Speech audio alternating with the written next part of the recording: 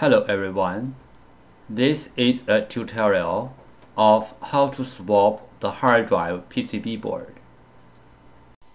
Locate the board number of the hard drive PCB board. This picture shows where to find the model number of the hard drive. Go to www.hdd-parts.com. Search for the correct donor board. The correct donor board is found. Why do we have to do the PCB board firmware transfer? Because for this model hard drive, one PCB board includes two parts, hardware and firmware. The PCB board firmware includes hard drive's unique configuration data. The hard drive needs this unique configuration data to work, so we have to transfer this unique configuration data from the original board to the donor board. Then the donor board can work on the original hard drive. Regarding the hard drive PCB board firmware transfer, we have three things to mention.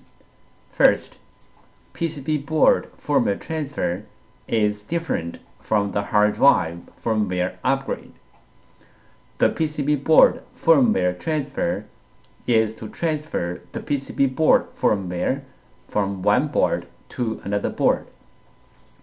The hard drive firmware upgrade is to upgrade the hard drive's own firmware. It has nothing to do with another hard drive or another PCB board. Second, we can do the PCB board firmware transfer from the physically damaged PCB board, like burned, watered, or other kind of damage. Our PCB board firmware transfer success rate is more than 95%. Third, we do the PCB board firmware transfer for our clients for free. This picture illustrated how to do firmware transfer.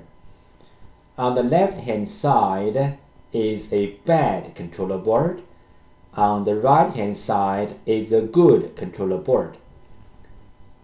Controller board firmware transfer means we transfer the data from the memory chip on the bad board to the memory chip on the good donor board. In the item description part, you can find a firmware transfer form. Please fill this form, print it, and ship together with the board. This picture shows how the clients ship their PCB board to us to do firmware transfer.